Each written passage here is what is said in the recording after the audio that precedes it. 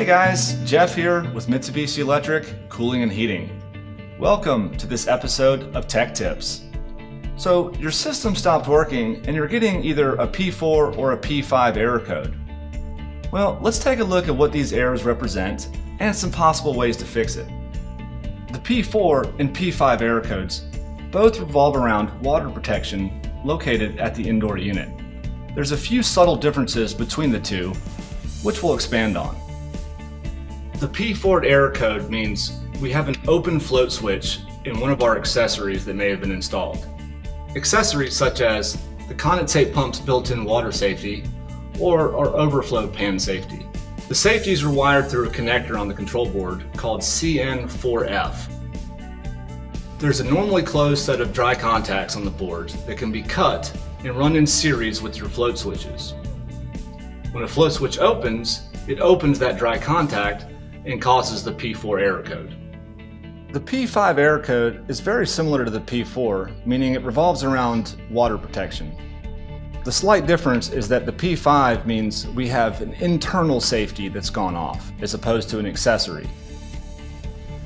Let's take the SEZ unit to my right as an example. The lift mechanism here removes condensate. If that pump were to fail, water will overflow and eventually trip the alarm, signaling a P5. The built-in water flow device is wired in through either connectors CN4F or CN31. This is going to depend upon which model of equipment you're working with. In this example, we're taking a look at a CN4F connector, and these two wires would represent the internal float switch of the system. Now that we know what a P4 and a P5 error code mean, let's take a look at some common reasons why the error may happen. Simple things like a clogged drain line or a drain trap, blocked airflow could cause water to overflow. We could also have a failed condensate pump, improperly installed drain lines that cause air trapping, or the control board not providing electrical output to power up the pump mechanism. Let's use this SEZ unit and go over some steps in troubleshooting. The first step I take is to disconnect the drain line from the air handler and leave a bucket underneath it.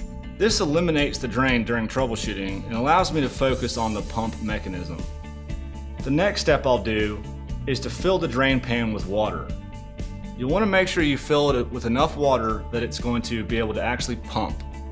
Once the drain pan is full of water, I'll take the SWE jumper and move it to the other side. The SWE jumper is a test run. This will test the condensate pump as well as the indoor blower motor. Once this is engaged, we'll want to see if water starts to trickle out of the drain line. If it does, then we know that our pump is working fine. If no water comes out of the pump, then we have an issue with either the pump or high voltage feeding it. For additional information, please refer to the equipment service manual that can be found at www.mylinkdrive.com. If there's a specific topic you'd like to see covered in future tech tip videos, please feel free to leave a comment below.